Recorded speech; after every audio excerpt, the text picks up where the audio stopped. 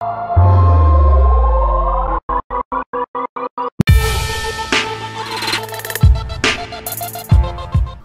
up, guys? It's XBM Connect here. Now, I am feeling a little sick, but I wanted to release this video about probably the greatest thing that ever happened in Kodi and creating best of both worlds all together, and that is Plex for Kodi.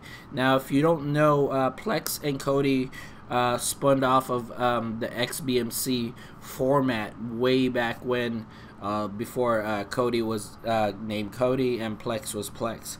So it came from that media player. So that's a little background.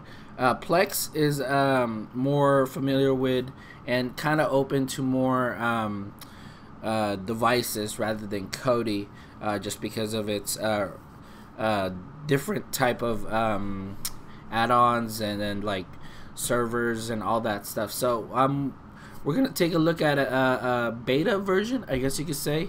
I am feeling kind of sick, but I wanted to release this video. So right now you can only get the zip file through if you're a Plex premium user, which is like $4.99 monthly for it, and you need like a bunch of servers that you could have it connected. There is add-ons, but that I'll probably do another video all about Plex on the Plex app by itself. So as you can see, I just installed the add-on.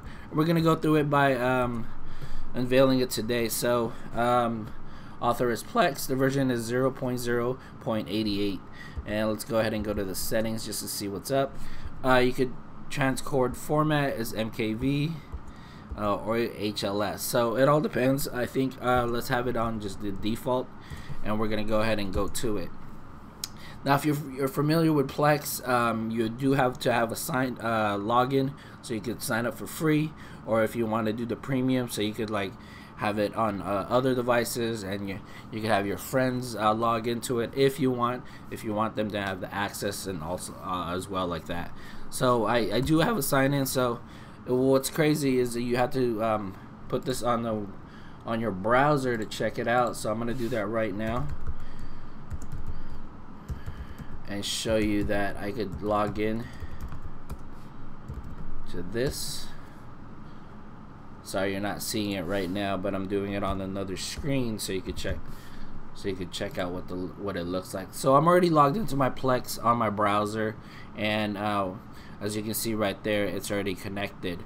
Now I do have some servers from a bunch of people, so I'm very thankful for that. I'll have their links to my on my video description, but what you can do is request.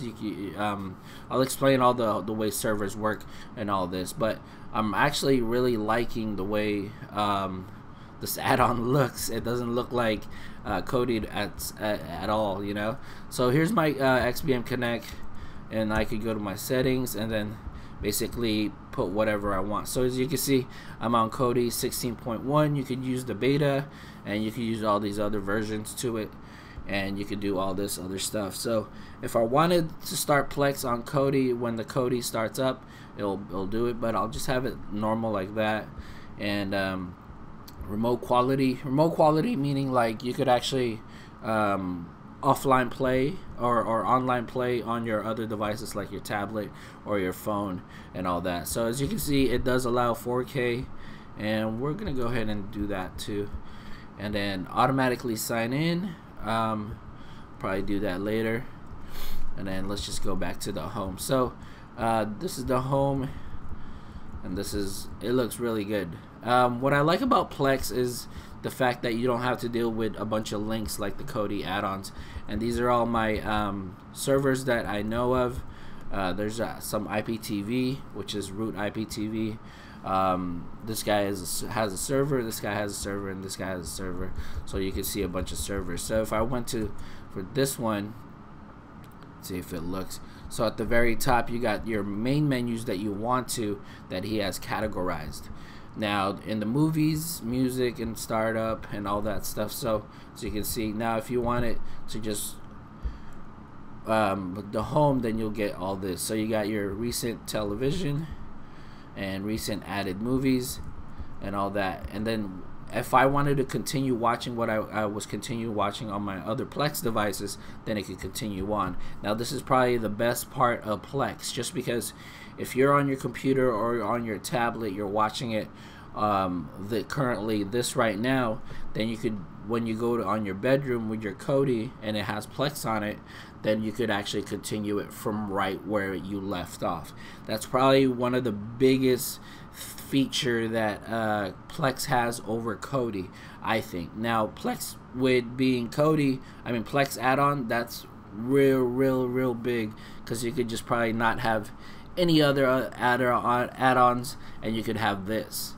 Now there is some live TV on Plex that you could do as well, and I'll mention that later on in the other videos and how to get them and stuff like that. So now this guy's server, you have to actually donate $5 to help out, just to help him with the server monthly and all that stuff. So if I did click on one of these, let's see, for instance, I clicked on deck, meaning is what I actually was playing before. Now if I'm on Friends, the actual one, the show, you can see that all right here, 720 and all that stuff. So on this button right here, it's basically a random button. So you can see that I'm on season 9 episode 3, and if I were to click this, give it a few seconds, and I'm on season 9 16. Now if I were to skip it to a different episode, and you can see that I'm on season 9 15, and that's what I love about it, because you could just go to a show. Now navigating probably is a little bit weird because I'm used to the way Plex is. Now if I were, let me show you. Now in the movie section, you could have it a random button as well, so whatever you feel like you don't know what to watch, you could actually do that. So you can see that it's alphabetical order. You could actually have it as let's go right here, by name, or all, or by year, or whatever you wanted. Now the metadata is a little coming little slower, but I'm pretty sure it'll get a little better. And then the view section right there, and I think you just have 2 of them, so that's about it. You can actually search as well too. So how far I went to go home, and then there's a whole new screen as well, so you got all your releases, and then recently added, top drama. So it recommends you like a bunch of, it's basically kind of like a Netflix, but kind of like your own and all that. So let's go to TV shows, then same thing.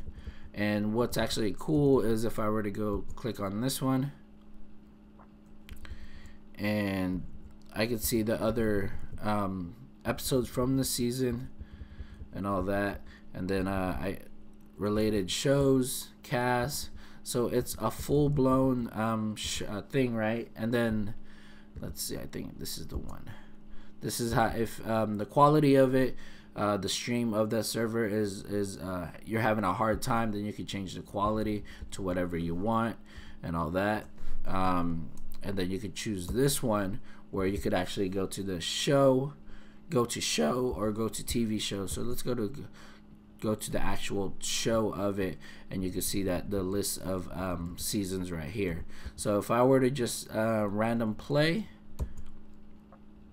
and it'll like again with what I showed you earlier, it'll show whatever episode where I was left off. So if I were to just click on random again, actually that's off, clicking it again, as you can see, I didn't have a link that I have to choose or any of that. It just straight on plays, and then season 5 episode 1. So it's like a real cool thing where you just skip to it and all that. So anything that you do right now on the Plex add-on will basically connect to the other devices that you have Plex on, and you can see you can continue from wherever you watch. So if I were to go to a different server and I have all this stuff too. So it's a nice add-on compared to the add-ons that I've seen with the way it looks UI wise, right? So you got more over here, and you got stuff like that, and then I could just go to